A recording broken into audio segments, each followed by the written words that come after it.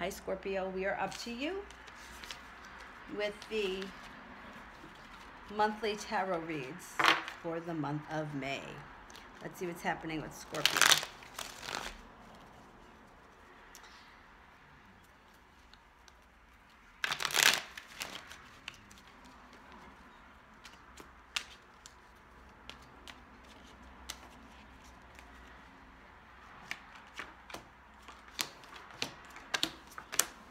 Okay. First card you got here is the Four of Cups in reverse. So if you've been in heavy contemplation about something, it's over. You're not thinking about it anymore. You're getting out of your head a little bit.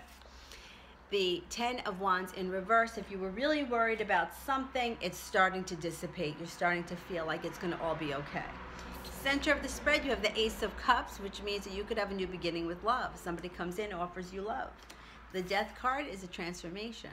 So this situation here, or this love, or whatever it is, could be somebody new, or you could be restarting. It could be a relationship that maybe went a little bit stale, and now you're going to start to breathe life back into it. For every Scorpio, of course, it's going to be different. This could also have to do with the job. Oh no, with the Ace of Cups, it's definitely a love-related thing. The last card you have here is the Eight of Wands. So something transforms, and it transforms fast. So if things went sour for a little while and you were up worried about it, you're not so worried anymore. New love begins, a transformation of the relationship, and it transforms fast. So far, out of all the readings I've done, the Scorpio one so far has been the most positive. Yeah, all right. You're not getting a lot. You're not getting enough rest and relaxation, so take care of yourself, Scorpio.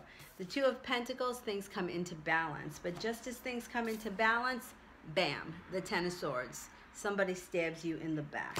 God damn it. Just when I thought things were going good.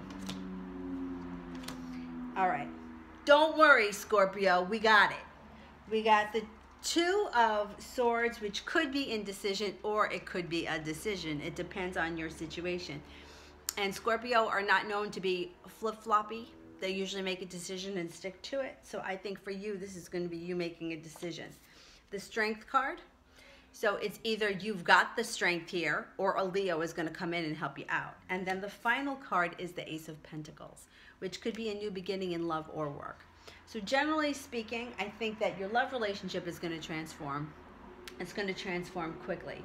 You're not getting enough rest and relaxation. Something had been bothering you and you were contemplating it, and now you're starting to come out of that, but then somebody goes and stabs you in the back. You make a decision, and it could be a decision to move forward with your life and not be with this same relationship anymore. And then a Leo shows up, and the Ace of Pentacles is a new beginning with a Leo.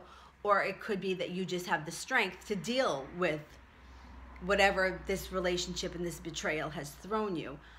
I don't really feel like Scorpio is one to back down when it comes to somebody who's betrayed them and stabbed them in the back. I think that more so a Scorpio would tell them where to get off and move on with the Leo. But every Scorpio will be different. If you're a Scorpio that's closer to the Libra side, you may be feeling like you want to give it another shot. If you're a Scorpio a little bit more on the Sagittarius side, you may be ready to walk away from it.